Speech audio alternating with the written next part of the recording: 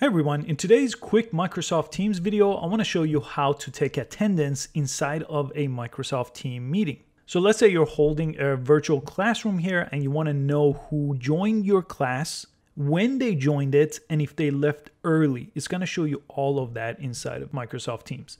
So I'm the organizer. You have to first be the organizer. And if someone else has set up your Microsoft Teams account, like an admin, it may have to be turned on if you don't see this option. But let me go ahead and join this meeting now. And I'm going to use a different computer so a student could join so you could see what it looks like when they join and when they leave.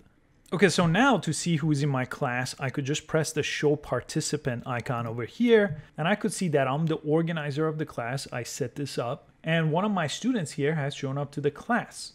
Now, it doesn't matter if you have 50 or 100 people showing up here, but you don't want to manually go here to see who's in this meeting or this class. Let's say they left. I'm going to actually hang up on this call and have them leave this call. And again, if you have a lot of people, you're not going to notice when people drop off easily. But here's how you download the report.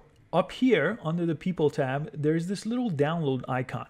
Again, if you're the organizer of the meeting, and if this is activated in your Microsoft Teams account, you should see this. If you don't see it, your admin has to turn this on in your Microsoft Teams account. I'm going to press this download arrow and it downloads it to my download folder on Mac or PC. So let me access my download folder here. And as you can see, this is the latest one that I just downloaded. I downloaded another one earlier today, but if I double click on it, it will most likely open on Excel for you if you're on a PC or on Numbers for you if you're on a Mac.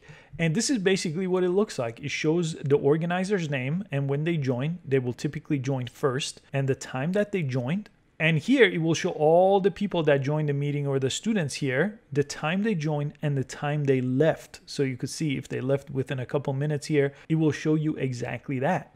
So you could take the attendance after the meeting's done and not continuously look on the side to see who's leaving and who's coming into your meeting. I hope you found this quick video useful. Please give it a thumbs up and subscribe for easy to follow tech videos, and I'll catch you next time.